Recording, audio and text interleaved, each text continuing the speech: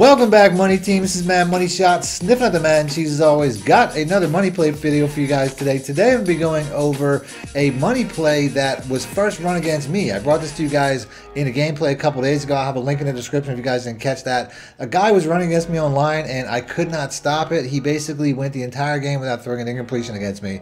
So I had to take it into the lab. I had to find out what he was doing, and I figured out not only what he was doing, but I figured out how to make the play even better. The play that he was running against me was essentially a lot of dink and dunks that I couldn't stop, but I essentially took that play in the lab and found out how to one play just about every single defense in the game.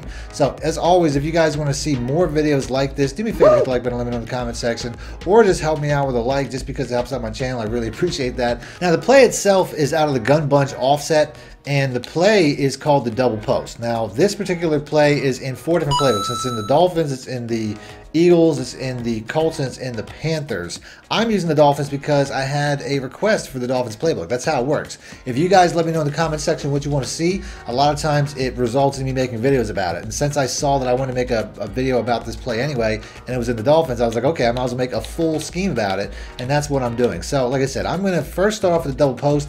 This will probably be the only play that I show in this video, but I will have more plays. So if you guys want to see the full version of this video, you can either check it out on my Patreon or on my Join Now community tab, or hit the like button in the comment section, and I'll probably put it out on the weekend. I typically like to put out like longer full breakdowns on the weekend, so hit the like button, let me know in the comment section if you guys want me to do that. But for now, we're going to do the gun double post.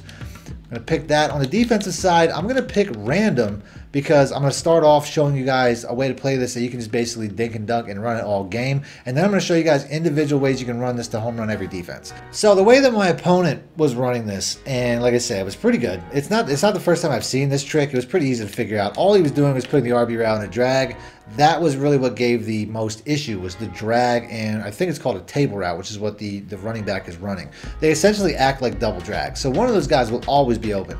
Other than that, you have Gesicki here, who is probably the best route on the play, although right there, I mean, number one, you can just see the separation that route creates. I think Gesicki would pretty much always get open, but it's just perfectly spaced. Let's go ahead and let's watch the replay, because I was staring down this tight end here. I really wanted to hit him. 9 times out of 10, for whatever reason, this guy gets open. He didn't get open here, though, which is kind of weird. But if you see how this is spaced out perfectly underneath, you have him bringing the spacing, and they're just spaced about 10 to 15 yards apart, going in opposite directions. There's not a defense in the game that has enough zones underneath to cover these 3 routes. When you see this spacing here, I mean, I probably get it through the drag, the running back, and like I said, typically this tight end's open, but you're basically going to make your reads like that. You're going to start with the tight end, and you're going to work your way from right to left, and you're just basically going to pick whoever's open between these 3 routes. So the best way to use this play, to me, is against cover 3. It's an amazing cover 3 one-play touchdown. So I'm going to go ahead and pick that. On the defensive side, we're just going to pick cover 3 sky. It really doesn't matter. So to me, this is one of the glitchier cover 3 one-play touchdowns in the game, and it's going to be something your opponent will never expect. I think it's best to run it from the hash mark, but I've had success running it from anywhere on the field, to be honest with you. I'm going to run it the best way, though, to get the best reaction, to really make this cornerback over here glitch out. And I just remembered, I want to make sure that Tre'Davious White, I want to put Tre'Davious White to a point where he can be lit up, by the way. I want him to get an interception here, which I almost messed up. There we go. He got an interception. Cool. So now that, Tre'Davious White is lit up, I'm going to, glitch him out. Even with him being in, in the zone, I'm going to glitch him out right now. All you have to do is put this RB route on a fade, and you're going to see how he's essentially not going to know how to react to all this coverage responsibility. And you can see we get a very easy one-play touchdown over the top. Now, that was pretty good coverage by the safety. Like I said, that's one of the reasons it's best sometimes to motion over the running back. Let's go to the replay and see what happened.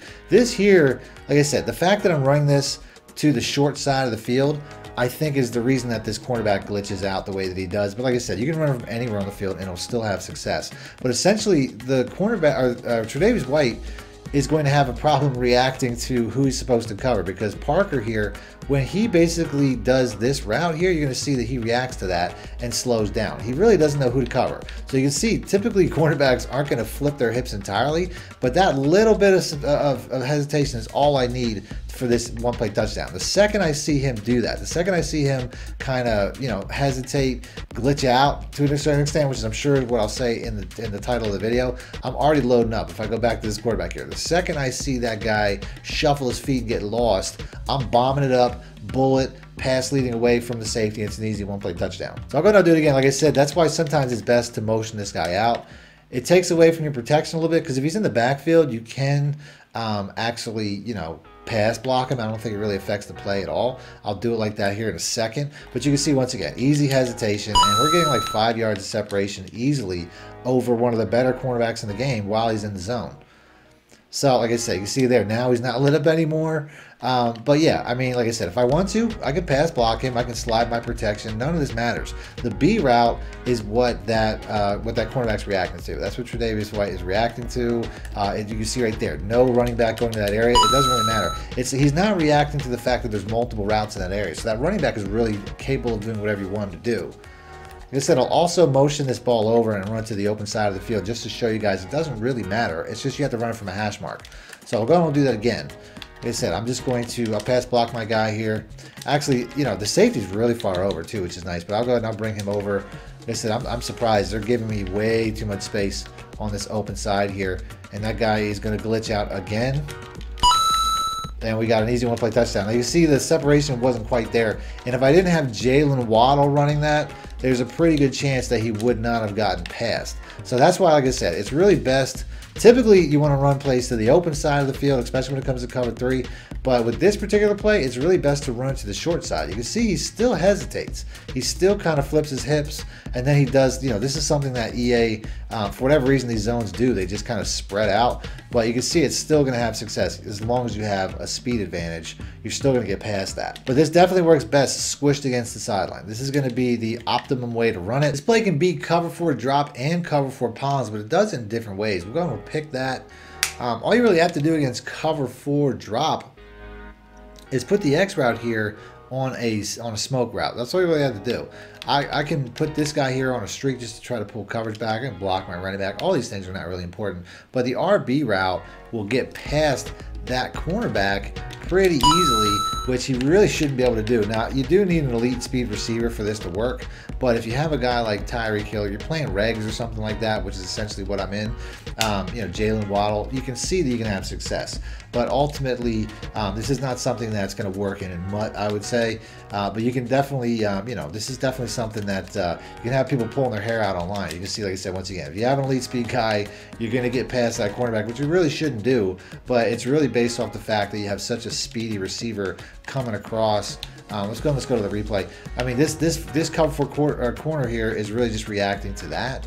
He's just kind of, you know, not really fully committing to his zone, and then this guy here just comes running across so fast he just gets behind him.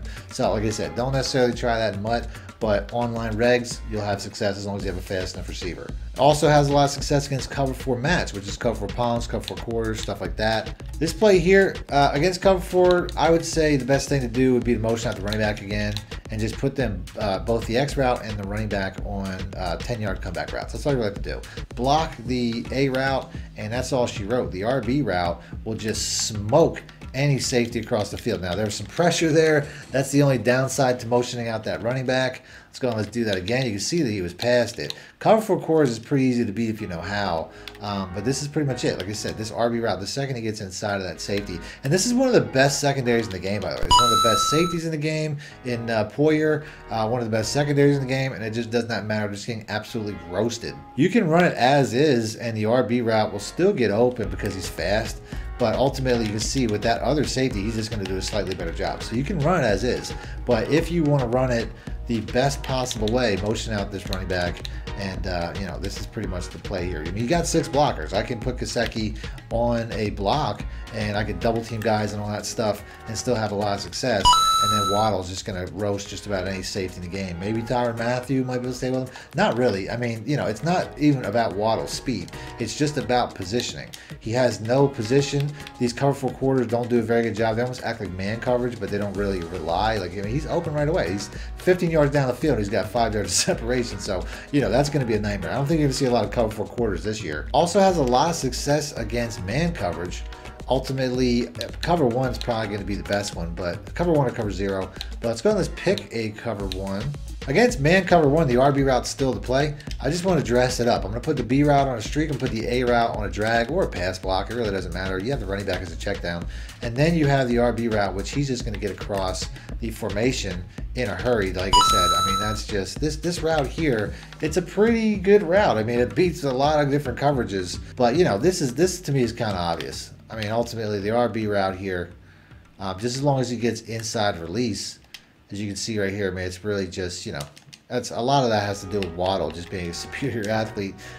But yeah, I mean, it's still a man-beating route at the end of the day. So that's it. That's the vid. If you guys want to see more from this formation or more from this playbook, do me a favor, hit the like button, let me know in the comment section. Other than that, thanks for watching, man. My shit out. Need more help or just want to show your support? Then head over to my Patreon and join my team, where you can get exclusive content like ebooks and bonus plays, as well as early access to my vids and more. Link in the description below. Thank you.